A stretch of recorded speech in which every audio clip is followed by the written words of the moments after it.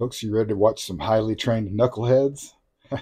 You can train a knucklehead all day long, 365, and they're still going to be knuckleheads. El Elwiria police released statement on Parmalee Avenue search warrant video. A 17-month-old is in stable condition after the home he was staying at was raided by Elwiria police on Wednesday, according to the child's family. Elwiria police SWAT officers served a search warrant at 331 Parmalee Avenue shortly after 2 p.m. Wednesday, according to a department news release. According to police, two diversionary devices or flashbangs were set off outside the home before officers breached the door. Knuckleheads. Inside the home were Courtney Price and her infant son, Waylon.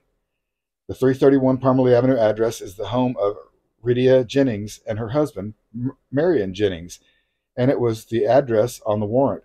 But when the Chronicle Telegram talked to the family after the raid, they said the police had the wrong house and that the incident harmed Waylon. Oh, cops, you're knuckleheads. Cops, you couldn't report to the public that you were at the wrong house? Oops. A neighbor's Ring camera shared with the Chronicle Telegram shows the moments leading up to the police entering the home. In the video, approximately 20 officers in tactical gear can be seen approaching the Jennings home. What a bunch of animals. It looked like a sounder of sow to me. One can be heard saying, "Camera, camera, camera," before an officer shouts for someone to open the door while banging against it. Oh. Police search warrant. Come to the door, the officer yells, also announcing there is a dog in the residence. Shortly there, oh, don't you shoot that dog. Knucklehead cops. They were all ready to do it, though.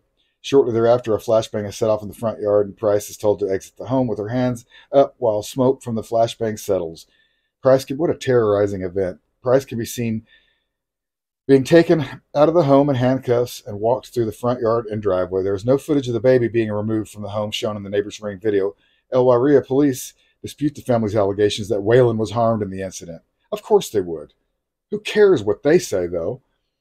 In its news release, the department states detectives, paramedics, and Price assessed Waylon and confirmed he did not have any apparent injuries. Oh, these cops are so smart. Look how smart they were. These are really smart cops, and they can tell. Life Care was called to the home to further assess the child and transported him. And Price said, oh, so he was transported to a Wow. Even after the cops said, there's nothing wrong with this kid. Cops, you're a bunch of losers. We don't respect you at all. Any allegation suggesting the child was exposed to chemical agents, lack of medical attention, or negligence is not true, the news release states. Psh, we just witnessed it with our own eyes. On Wednesday, Rydia Jennings said Elwiria police have been at the family's home 5 times in the past year looking for a teen who lived there before the Jenningses moved into the rental house. She suspects the warrant stemmed from an investigation into the former residence. The Jenningses still get mail from the previous tenants, they said on Wednesday. On Friday, Rydia Jennings and Waylon said it was in stable condition, but still struggling at Rainbow Babies and Children's Hospital in Cleveland, and that the family is looking into its legal options against the department. Yes, I like to hear that. I do. Let's watch this video together, folks. Nothing says police state like a sounder of pigs LARPing through the neighborhood. And then, of course, flashbanging an innocent, wrong house. 17-month-old gets sent to the hospital, and they're like, ah, he's all right. Knuckleheads.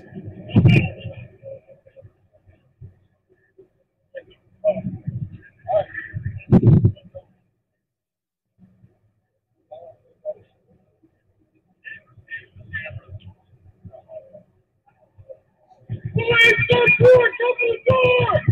Police search warrant, come to the door!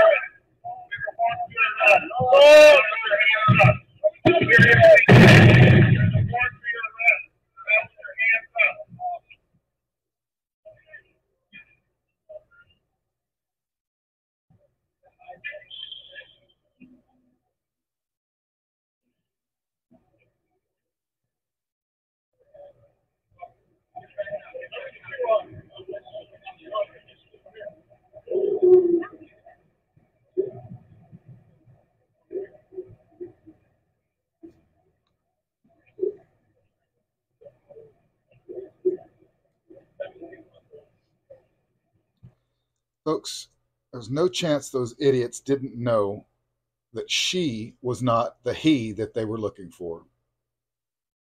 They're terrible people.